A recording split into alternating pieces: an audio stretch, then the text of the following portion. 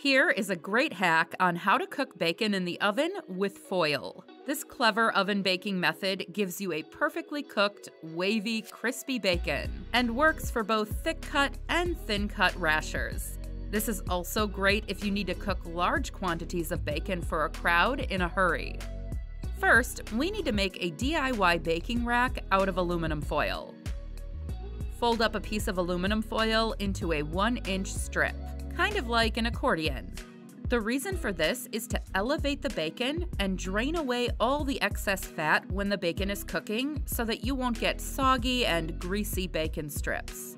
Then, just lay out your bacon strips on the aluminum foil baking rack and bake in the oven at 425 degrees Fahrenheit or 218 degrees Celsius for about 20 to 25 minutes, until the bacon is as crisp as you like.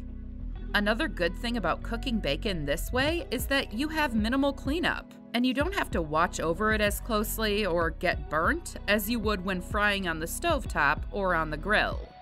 I have left the link in the description below the video for more clever ways to cook bacon in the oven so you can get a perfectly cooked bacon every time. Check it out now.